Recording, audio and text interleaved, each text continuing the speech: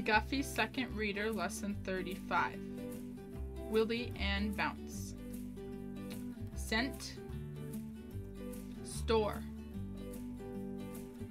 Bounce, floating. Loud, circle. Ripples, catching. Cake, blocks. Strolled,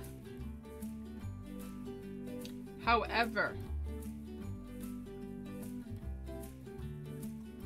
Two fast friends were Willie Brown and his little dog Bounce. Willie could never think of taking a walk without Bounce. Cake and play were equally shared between them. Willie taught his dog many cunning tricks, and often said that Bounce could do almost anything in the world but talk.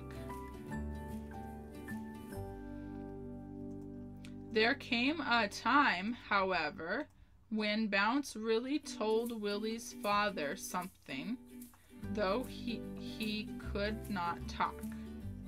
Let me tell you how he did this. It was on a bright summer afternoon. Willie had strolled with Bounce down to the river, which was not more than 2 blocks from his father's store.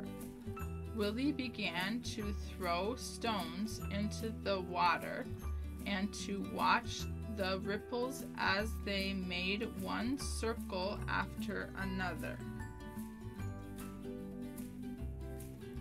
Bounce lay on the grass watching the flies that buzzed around his nose and catching any that came too near.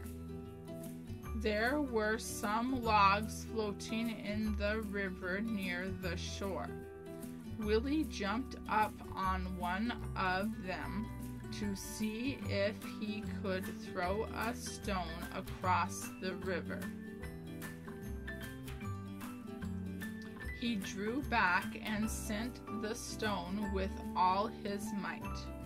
Just as it left his hand, the log turned and he fell into the water. He was very much frightened, for he did not know how to swim, and there was no one to hear, though he called as loud as he could for help.